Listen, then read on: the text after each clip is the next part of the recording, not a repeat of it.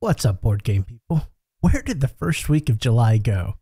I seem to be running late on everything and sprinting trying to catch up. Well, today let's knock a big one off our list. This month we have new games, expansions, and reprints galore. Here are the campaigns I'm excited about and following for July 2022.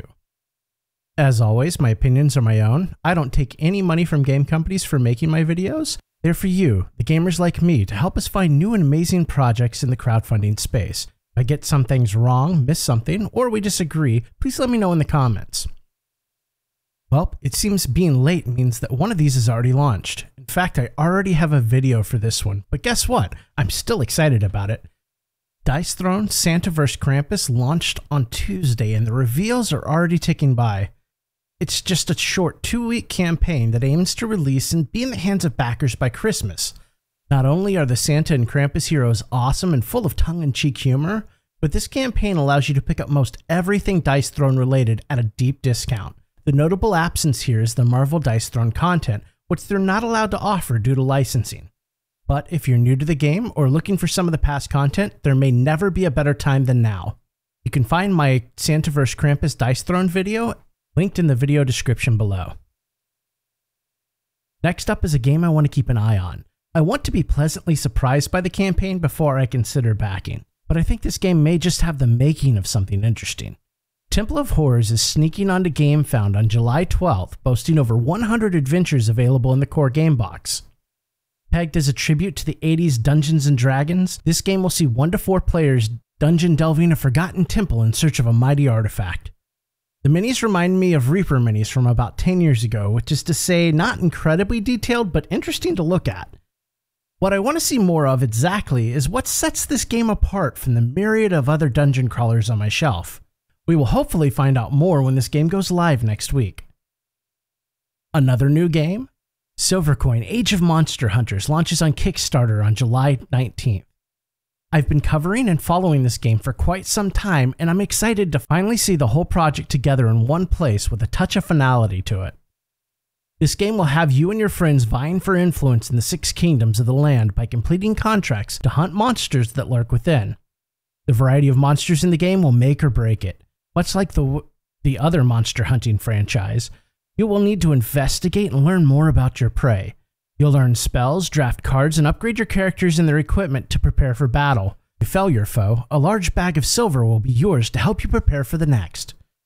This game can be played solo, co-op, or even competitive, and hopes are that each of these modes are as strong as the last. We'll soon find out. Ever wanted to tell your boss you quit in absolute but creative terms? Would you like to stick it to the corporate overlords? Do you want an army of deadly robots? Well, if you answered yes to any of these questions, or if you have a semi-regular pulse, I think I might have a game for you. Burncycle is returning to crowdfunding on Gamefound for a reprint and to add an expansion to this already chaotic game. Burncycle is a box full of neoprene and plastic, and I say that in the nicest way possible. The component and production quality of everything you receive is absolutely top-notch. The game itself is described as an office crawler heist game. You're ascending towers of evil human-run corporations seeking to pillage and plunder your way to the top. Each level of the tower has a boss that must be defeated and is chocked full of guards, viruses, and even environmental hazards laying in wait to prey upon helpless little robots such as you. Help liberate the AI on the 19th when Burncycle returns to Gamefound.